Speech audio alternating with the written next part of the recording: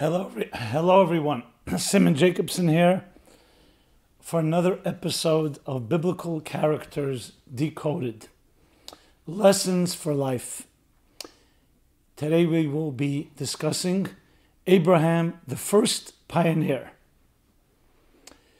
This program is dedicated by Derek in honor of his father, John Eggert Mortland. I have asked this question to so many people, and I'd like to ask you this question. Do you consider yourself a conformist? Very few people on earth like to be called a conformist, and most people will answer no. I'm not a conformist. However, the fact of the matter is that most of us are conformists. Simply, first of all, human nature is such that we want to fit in. We want to please. Even as young children in our homes or families, we want to make sure we are in line. And we're reminded time and again if we try to go out of line. So the first tendency is to be a conformist. Secondly, the social structures of the world are such that they demand conformity, whether you're going to work or that you want to belong to a country club, or you want to belong to any clique, to any particular group, whether it's children for sure, as I said, but even teenagers, adults. The question is that natural to us to be conformist or not? Or do we have something original about us that often is beat out of us and we don't really learn to sing our own song? So let me take this approach it from another angle. As I grew up, and I grew up in a religious community, I was always convinced that religion was about conformity. And not necessarily in a negative way. Community, family, rules, rituals, traditions, and to keep it together, and I'm talking even a healthy situation, you need a certain element of people going along. I mean, in any country, any society, in any group, if people rebel and everyone's going to their own tune, you won't have the cooperation necessary. Now, the downside of it, of course, is when it turns into a lack of annihilation of our individuality and of our uniqueness. And if it silences us, that can become dangerous even. Look at totalitarian regimes where they insist that everybody just follow a certain path, and that's that, at the expense of our own voice. So we need to have some type of balance. But then I discovered something that really changed my entire attitude.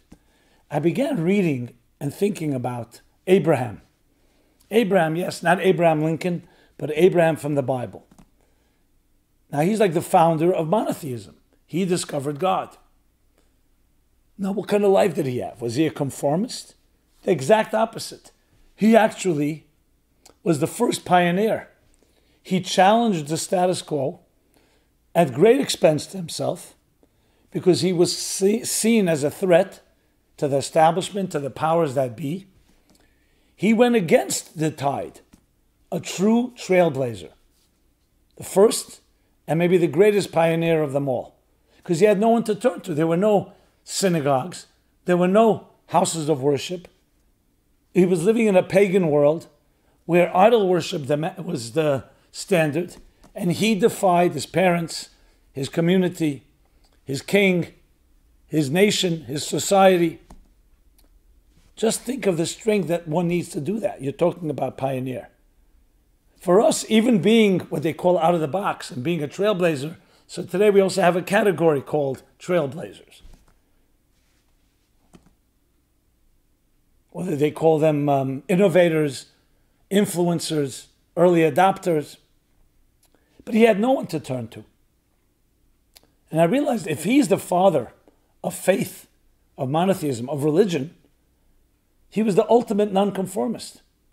He was coming into a material world where people lived a life of dog eats dog, survival of the fittest, even though that term may have not been coined at the time.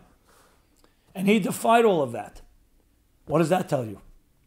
That tells you that religion is very different than what we think it is. That's what it began to say to me. That perhaps the whole conformity was really part of, I don't want to call it brainwashing or mind control, but part of something that developed over the years, and part of it is mind control, that was necessary to keep the community together. But in essence, it's actually about going beyond, it's about transcendence. About going beyond the norms, beyond the group and herd mentality, and to think really out of the box. Over the years, that too became established and became laws and rules. But what about the very laws and rules themselves? Are they conformity driven or are they free-spirited driven? So let's use music as an example. Musical notes are structure. There are only that many musical notes on the scale. There are only that many keys on a piano. There are only that many strings on another instrument. The same with every musical instrument. And yet, what it produces is not in any way bound to a particular structure. It produces tremendous effect on us in transporting us to another time and place. Music does. The magic of music. So you see that structure doesn't necessarily mean conformity. Structure means you're following certain guidelines in order to go beyond structure. And that's what Abraham was really all about. Unfortunately, it took on the shape of some as being only structure and losing the magic, losing the music, losing the song. And that's where individuality and cooperation come together. The cooperation is synergy. It was never meant to be squashing or eliminating or annihilating individuality. It was meant to create the synergy that only many individuals can create together, like music. But it was never meant to eliminate the individuality. It's a perfect balance between harmony within diversity. And that's what Abraham taught.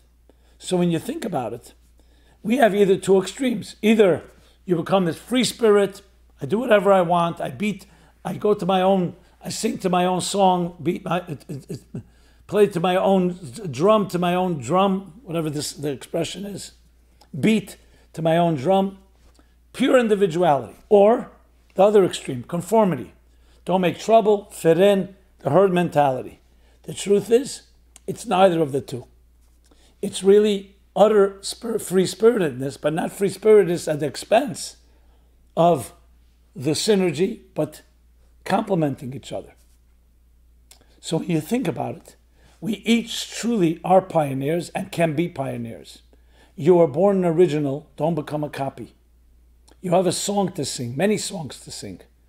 Don't allow it to be drowned out by the pressures and demands of others. Because a healthy environment, a healthy family, healthy parents won't insist that you do it their way. They'll help cultivate and nourish and nurture your individuality. And yet at the same time, a healthy individuality does not need to run away from working with others. Many people who seem to be bohemians and these free spirits, it may just be fear of commitment, fear of staying in one place for too long.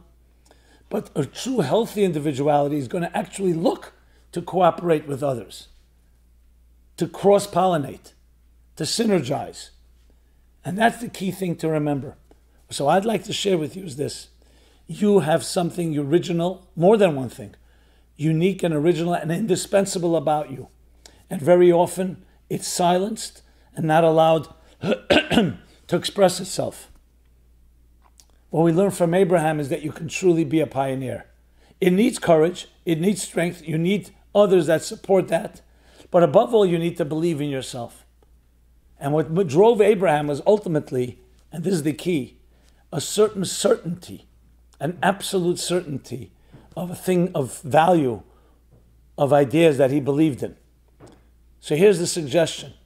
More than a suggestion, this can be the difference between life and death. Find something you absolutely believe in, that you're ready to fight for no matter what. And that's what you build upon. As long as you don't have that, then it's going to be very easy to become wavering. Because it's optional, it's arbitrary. Maybe I believe in this, maybe I don't. I meet somebody else, oh, I like what they say. So it's critical to find that inner center, that inner voice within that you know for sure is absolute. And if you don't have that yet, talk to friends, find a mentor, find others, discuss it. What you want to do is find that focal point, that vortex that becomes the foundation, and that you build upon. And you know that for sure, then you figure out how can I access and how can I actualize that. And there, you will need at times to really be forceful and firm in what you believe. This doesn't mean you have to be offensive. This doesn't mean you have to be to be audacious in the sense of hurting others. You do need audacity. You need to dare, but you don't have to step on others. And indeed, you find ways to actually find people who can complement what you do. That's the true pioneer. Steve Jobs is the one that said, only those that are crazy enough to believe they can change the world are the ones that do. Yes, we need to be crazy enough to do that. But as we know in his life, he wasn't such an easy person. We need to have that drive, but also the humility to know that you're fulfilling a cause that's greater than yourself. It's not just your self-actualization. And that's where the words of Hillel come into play. If I will not be from me, who will be for me? If I'm not for myself, who will be for me? And if I'm only for myself, what am I? And it seems like a contradiction. No, it's not. Because both are necessary. You have to begin, what is it you stand for? And then you recognize it's not about me, it's about a cause greater than I am. And that's why your individuality is so necessary. And then you say, if I'm only for myself, what am I? There are others, an orchestra, everyone playing this magical music. We need each other. Musical notes need each other. Not because they don't have their individuality, it's because it makes the synergy far greater. And that's where the two come together. And the third expression, finally, from Hillel, where he says, and if not now, when? Because this is no time to procrastinate. Now is the time. Now is the time for you to shine, for you to rise to the occasion and be your real self. The true pioneer, the trailblazer, the one that has something to contribute that no one else can contribute but you. And that's the key thing to remember. And life then becomes well worth it because you're not just following someone else's script. You're following yours, that voice. And while at the same time learning how to synergize and harmonize with everyone around you, a synchronicity of a true harmony within diversity.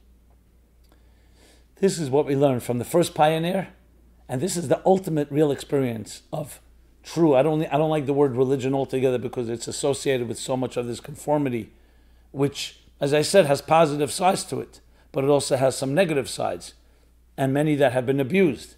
But really the idea of spirituality, being a free spirit, being able to really experience true transcendence, and being a pioneer in the transcendence of not allowing ourselves to succumb to our material desires and indulgences, not to be seduced by all the distractions of this physical world, but to recognize that it's your soul that drives you.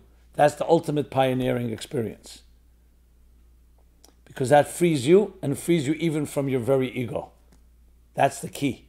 And as you get to that place, you'll see a person who has that is the person that will coexist with everyone around them. It does not have to be selfish or arrogant at all. On the contrary, it's coming from tremendous strength, but also from tremendous humility. So be the pioneer you should be.